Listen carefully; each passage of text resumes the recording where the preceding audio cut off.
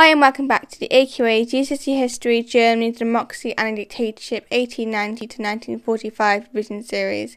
This is episode 18, which is the last episode in this series learning about the course's content. But for now we're going to be looking at the Holocaust.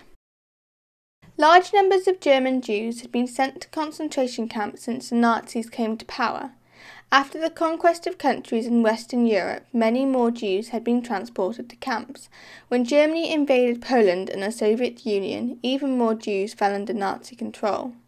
The Nazis planned to deport them to a Jewish reservation in German-occupied Poland, but the idea was dropped because the area couldn't possibly hold all of Europe's Jews. Instead, Jews were to be killed. This was described as the final solution to the Jewish question. As a temporary measure, the Nazis created ghettos, small areas of towns and cities where Jews would be gathered, away from the rest of the population.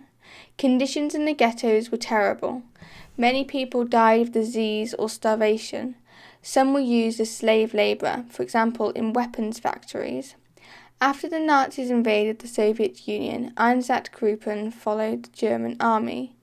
They were units of SS soldiers whose jobs were to murder enemies of the Nazi state in occupied Eastern Europe. They were the key part of the final solution in killing huge numbers, especially in Poland and the Soviet Union. To slaughter on a scale that the Nazis required, death camps were built in Eastern Europe. Heinrich Himmler, head of the SS, was in overall charge of this operation. The camps included gas chambers to carry out the mass murder and crematoria to burn bodies. The plan was to kill around 11 million people, all the Jewish people living in Nazi-controlled territory. People were transported to the camps from all around Nazi-occupied Europe. They could take luggage and even paid for their own train ticket. The Nazis wanted to hide their intentions to prevent panic. Mainly Jewish people were killed, but other groups were targeted as well, for example Slavs, Romani, black people, homosexual, disabled people and communists. By the end of the war, the Nazis had killed approximately 6 million Jews and countless other people. Before the end of the war, orders were sent out to destroy the camps, but there wasn't any time.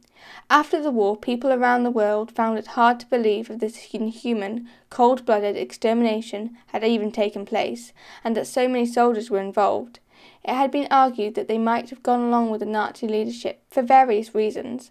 The Nazi guards felt they had to do their duty and obey orders. They might have feared the leaders or just felt that obeying orders was the right thing to do. Jews may not have been regarded as fully human, so killing them didn't matter to the guards. The world only discovered the horror of the death camps as the Allies advanced in 1945. Some historians claim that there's evidence for the fact that leaders like Churchill were actually told about the camps, but they didn't believe the facts. If you want to find out a bit more about the Holocaust, I've linked some video clips and some documentaries and news articles down in the description below for you if you want to have a look at that.